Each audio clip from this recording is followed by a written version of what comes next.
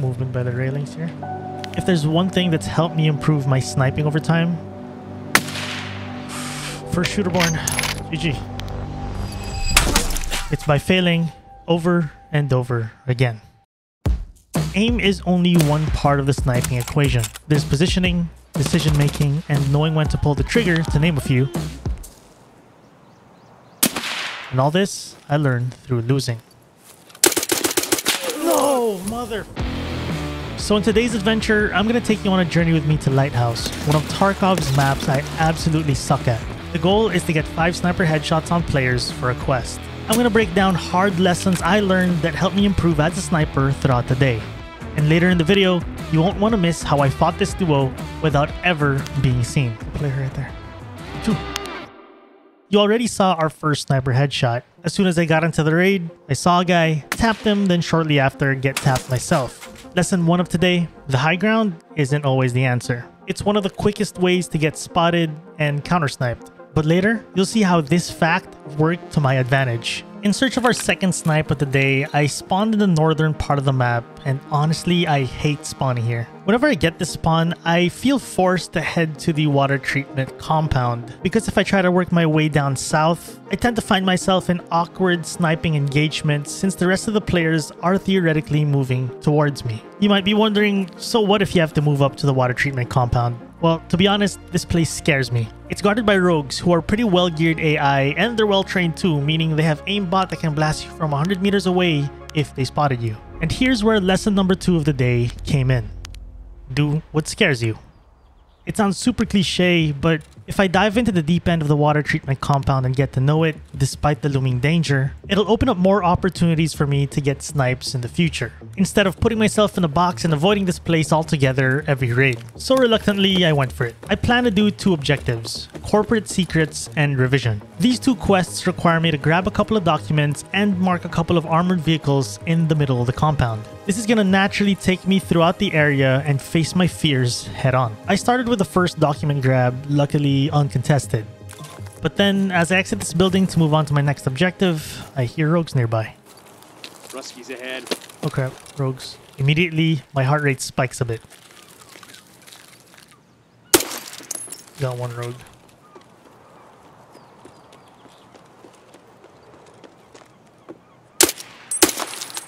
Two rogues down. I chill a bit to hear out for any signs of other rogues, but it seems like we're in the clear. So I move on to mark my first armored vehicle, then transitioned over to the next vehicle. As I was moving along, I spot something on the roof. Mounted machine gun rogue still alive. This means no players have tried to kill him yet, so I think we're clear of players for now at least. It's just ahead. My objective. Right there, in front of me. Hopefully we can mark this before the guy running on the front side. Yeah, that was a player scav. That was a player scav, not a PMC, so that doesn't count to our sniper headshot quest. Nonetheless, I marked my vehicle and moved over to try to grab my last document before I attempt an extract out of this raid. But this time, what I fear most is here. Got rogues on me here.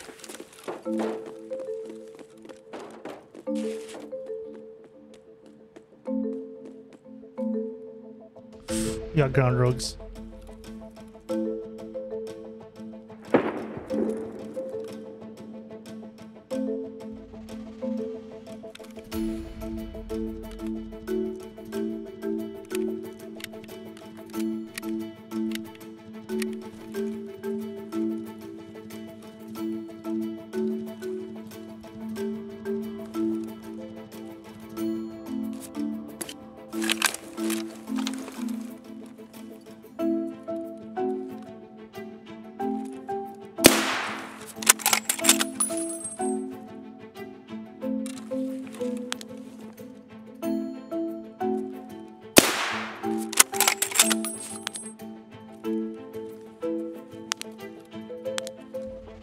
Not sure if I got the first guy.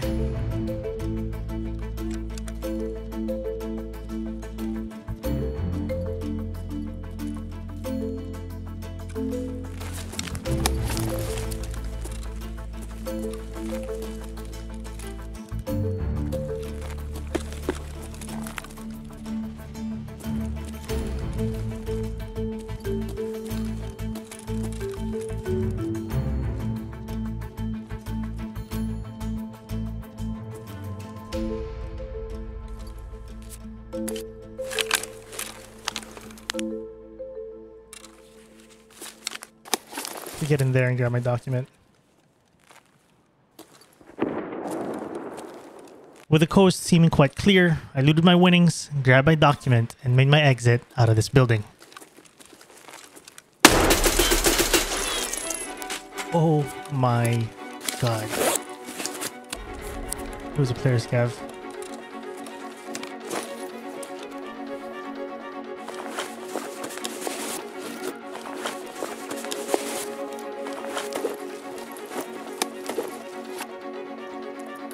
Ooh, M62 is perfect. More ammo to work with.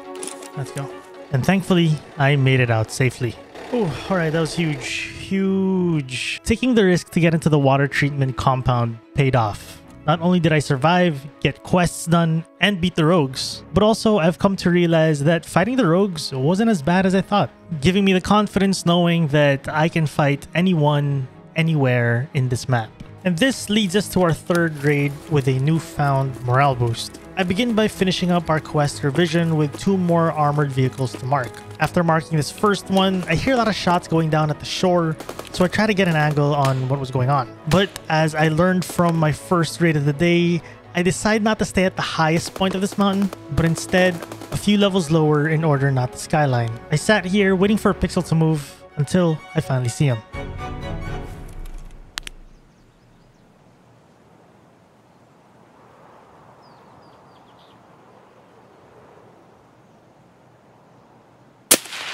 I whiffed. I whiffed. I whiffed. He's running right to left now.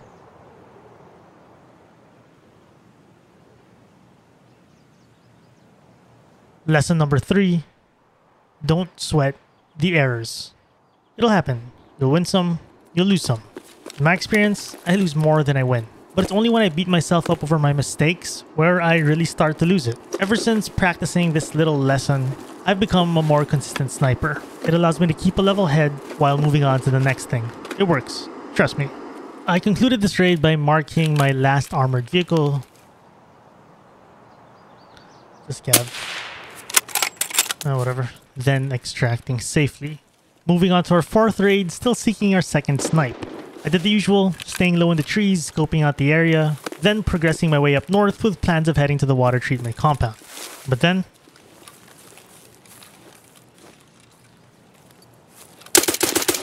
no, mother... Lesson number 4. You're not the only sniper in town. There are likely many others sitting on sniper spots, watching the same angle you're watching, or watching you. Play around these spots and check them as much as you can, because you'll eventually find someone sitting there. And this foreshadowed our next raid. I got the same spawn as last time and took the exact same path with the same game plan. But this time, ready for a sniper up top if there was one. With my above rock seeming clear, I immediately check one of the most common sniper spots across me. I see a guy. I see a guy.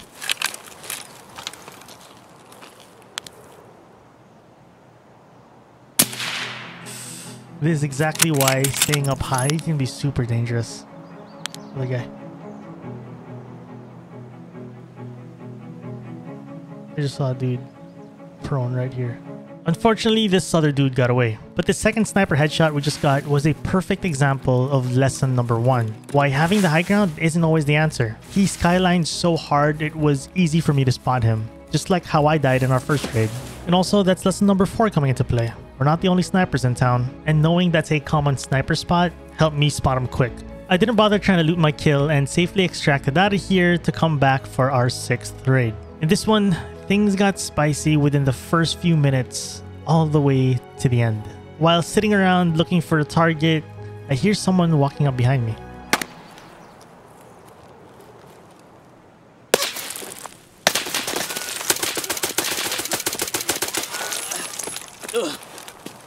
How did I win that fight? Whew. Ooh, looks like a juicy one.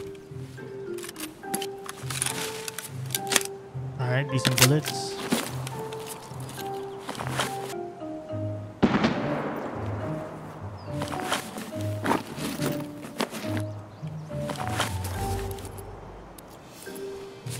I took my winnings and again intended to head up north into the water treatment compound or until I found another sniper target. Along the way, I kept in mind lesson number 4, that I'm not the only sniper around. So as I move forward, I check common spots that I'm aware of, and lo and behold,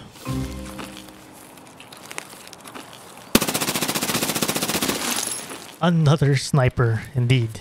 I cleaned him up for whatever loot he had and continued to move up north until I heard some stomping nearby.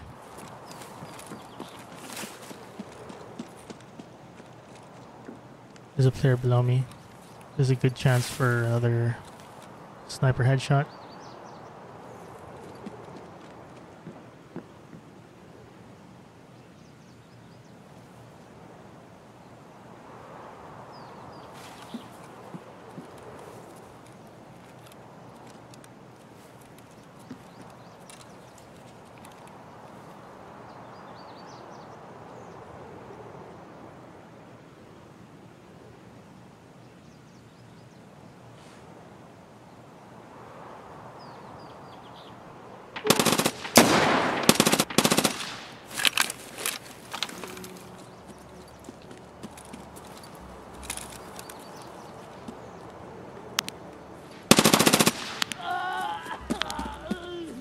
There you are. Come on, loot your kill. Come on.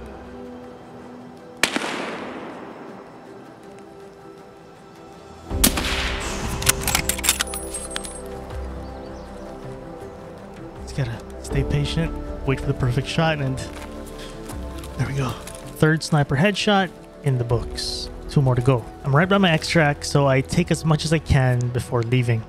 Level 40 and another juicy MCX. Ooh, this guy was fully looted.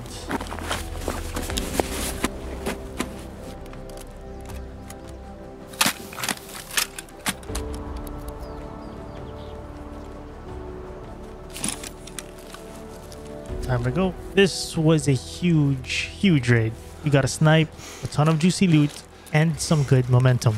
This brings us to raid number 7. I slowly worked my way up to the water treatment compound, making sure I'm clear of snipers as I enter the premises. After a quick scan of some usual sniper spots, I make my run for the compound, but honestly feeling a bit nervous.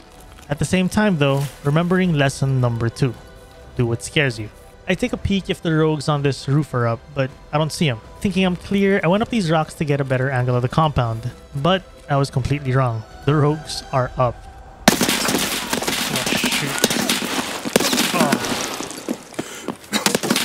Just keep running. Rogues are alive.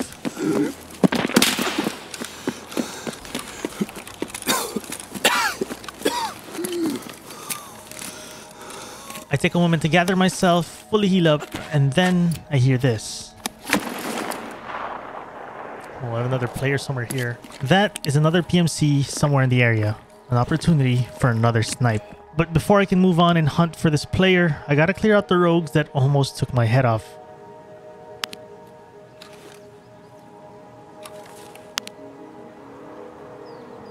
Is that a...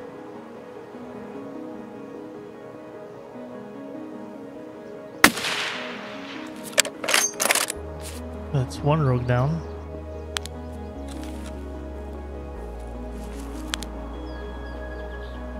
Can't see super clear past this smoke. I think we're clear though. Oh wait, the player right there. 2.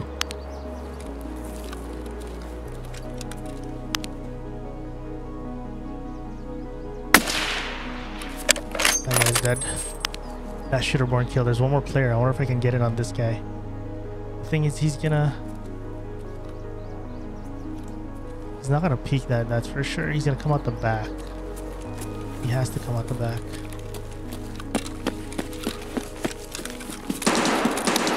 Okay, he's fighting. Sounds like rogues or scabs. There's a chance.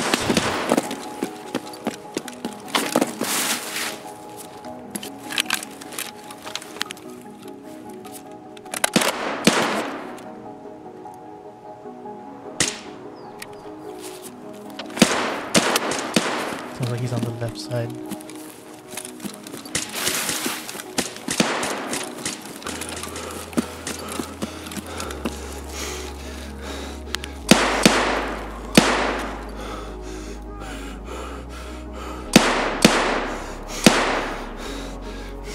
fast shooter-born kill. He might try to close this door behind him.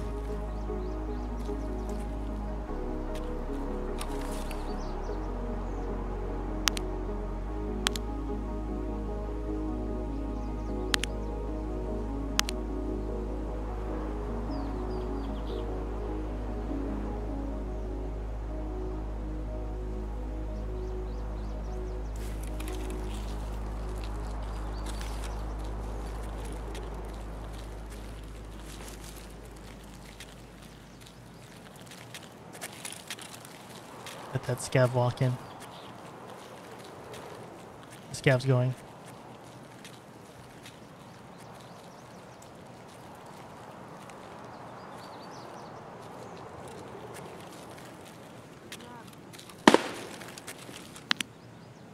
Okay, the scav just walked in. I think that means I can walk in as well.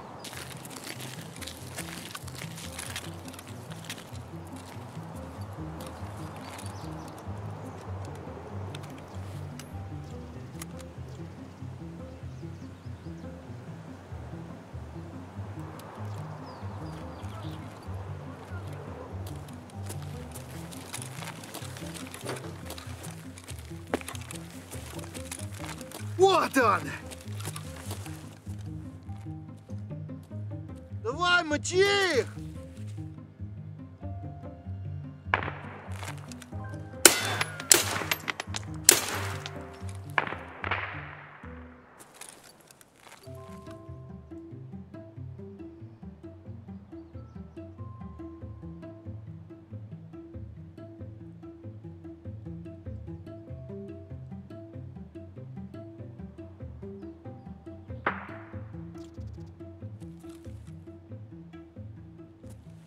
Ох, ёб, граната!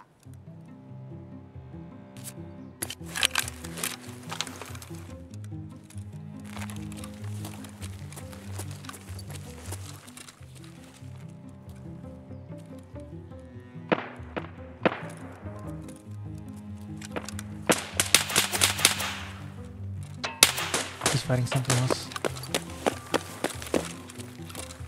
Забыл, батон в будку закидываю. We'll keep the scav alive. Use him as bait.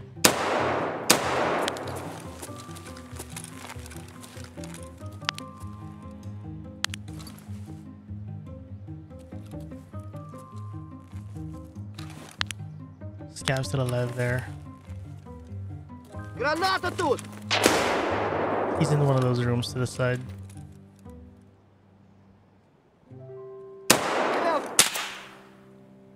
There, he's somewhere here.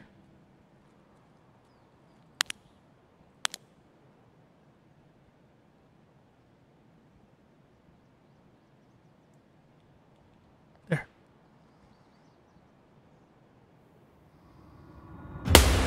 I whiffed. Whiffed. No time to feel bad about that. True position.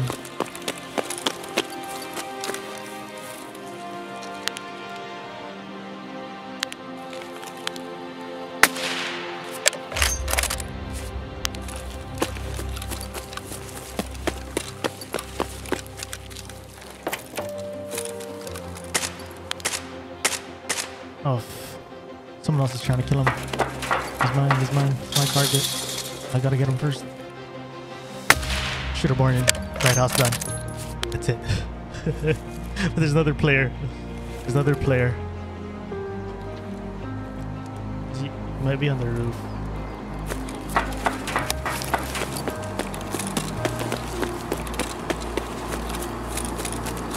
Lighthouse done, baby. I think I'm good. We can just like try to bounce out of here.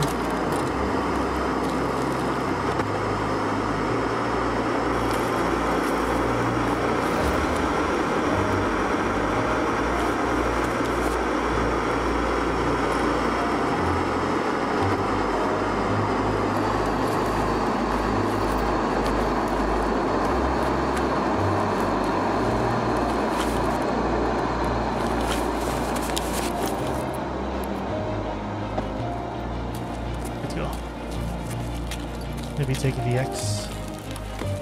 I don't know where that other guy is, but I'm out of here. 5 sniper headshots completed in 7 raids.